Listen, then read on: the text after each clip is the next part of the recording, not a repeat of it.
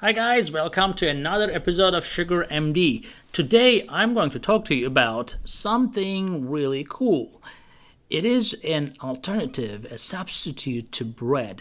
It's still a bread, don't get me wrong. I'm not gonna give you some plasticky, chewy something. No, it is a real food and I found this recently and I love it myself. I eat it and I will give you that tonight. Well, today. Alright, so let's get started. Guys, I'm Dr. Ahmet Ergin. I'm an endocrinologist and a diabetes coach, and today we are talking about this bread alternative. So, what is it? It is called, well, the brand is called WASA, W-A-S-A. Now, this content is not sponsored. I wanted to get sponsored. I said, hey, look, guys, I like this. Can you sponsor me? They didn't reply. Oh, well.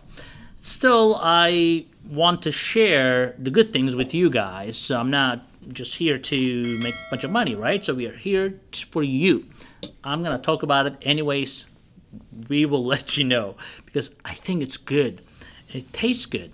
So WSA right here. Look at this. This is the brand name, okay? It is found in U.S. stores. I found it in Publix. So Publix is generally in South the U.S., but I think you can find it in North as well.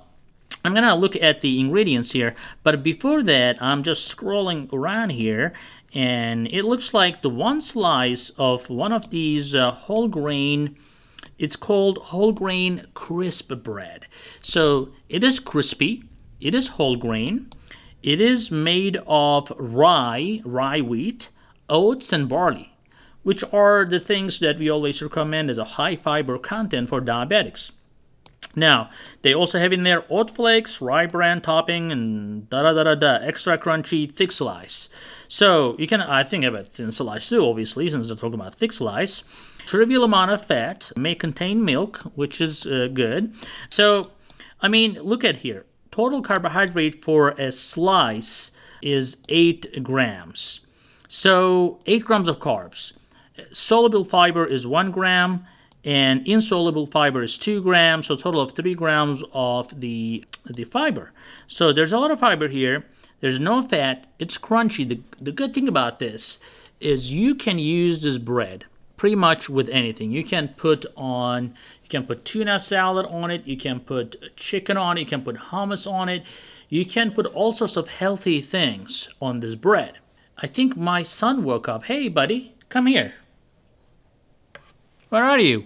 Alright, so this handsome boy just woke up and interfered with my session of recording. Aww. Papa, look who's there. You're on camera. Say hi. Say hi. Hey everybody.